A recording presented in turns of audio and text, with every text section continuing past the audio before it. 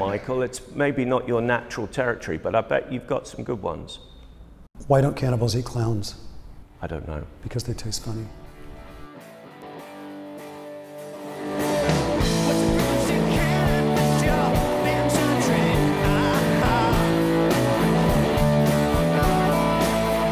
R.E.M. sold 85 million records, then parted as genially as if they'd just finished lunch.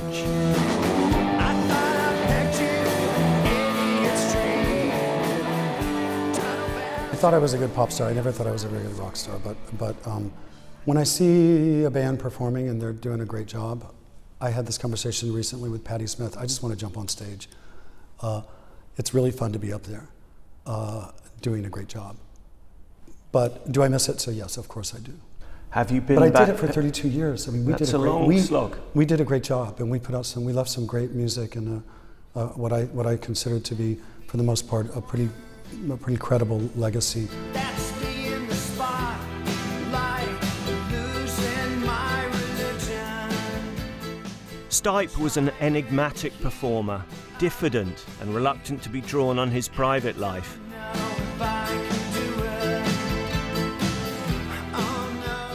But he's been brooding about sexuality and more.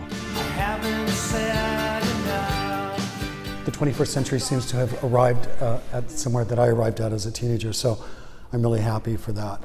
It seems like the generations that have followed my generation, our generation, if I can be that bold, have a much kind of larger grasp on a world and a universe that isn't quite as binary as the one that you and I grew up in.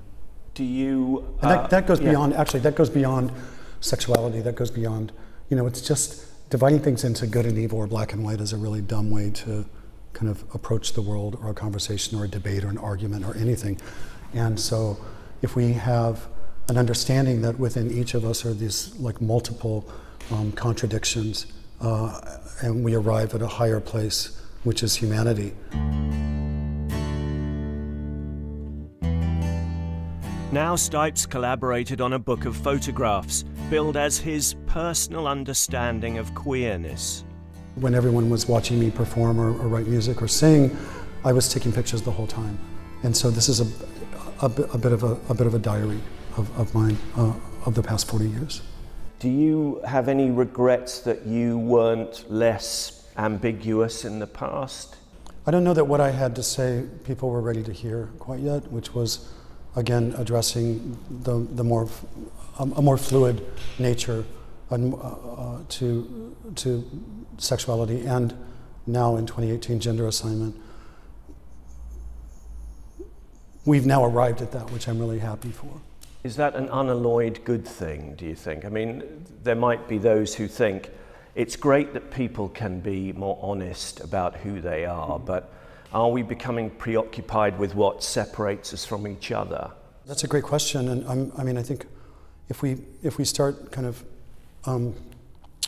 dividing ourselves into what is the term that people use that's so abhorrent? Well, identity politics is fairly ugly as a term. Yeah, then we're kind of shooting ourselves in the foot, or we're shooting into our own ranks. I think there's a lot more that we have in common with each other. And I feel like that's where younger generations, their approach seems much more open and much more accepting. Don't let yourself go. R.E.M. and Stipe called it a day before social media became ubiquitous. He's used it, but not entirely happily. Everybody hurts. Politics have been shaped by it, certainly in my country.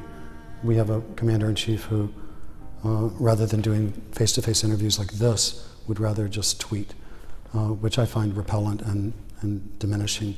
I'm leaving Instagram this week, in fact. I've had enough of it. I think that we deserve better.